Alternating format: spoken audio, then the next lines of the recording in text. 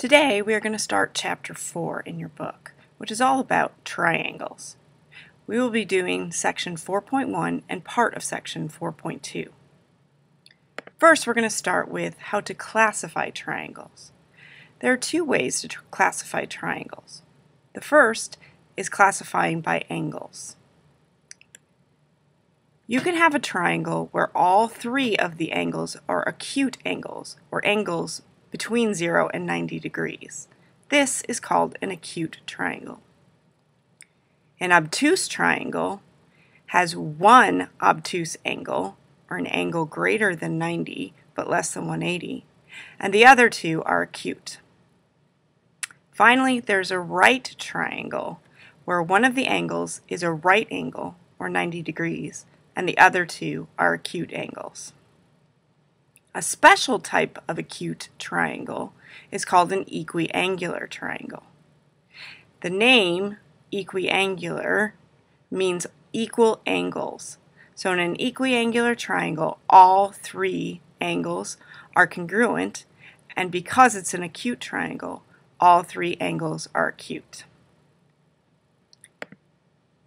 The second way to classify triangles is by sides, or specifically the number of sides that are congruent.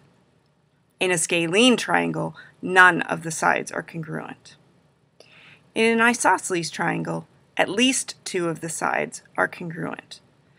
Those words "at least" are very important because the third category, equilateral triangle, is really a special type of isosceles. Equilateral triangles have all three sides congruent.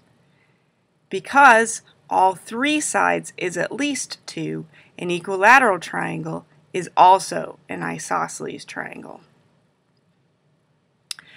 Now I want you to pause the video and do this graphic organizer activity. Open this website, which is a graphic organizer website. You do not have to create an account unless you want to save your graphic organizer. If you do not create an account, you can take a screenshot of your graphic organizer when it's finished.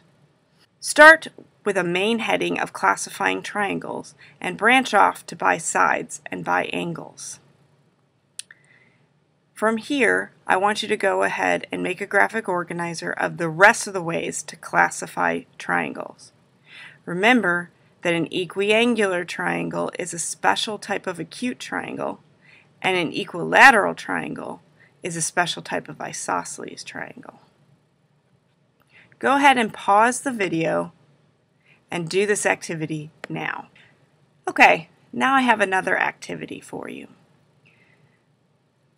There are no written instructions for this activity, but I want you to open up Geometry Sketchpad, create a triangle, and measure the three angles in the triangle. Using the calculator under the number heading, go ahead and add those measures of those three angles in the triangle together.